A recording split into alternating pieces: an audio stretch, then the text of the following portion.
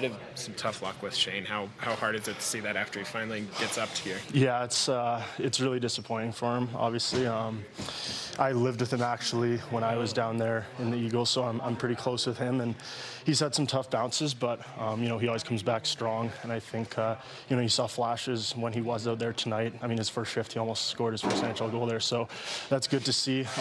He's had some tough luck, but I know he's going to have a good recovery, however long that is. I'm not sure what exactly happened, but he'll definitely be back and come back strong again.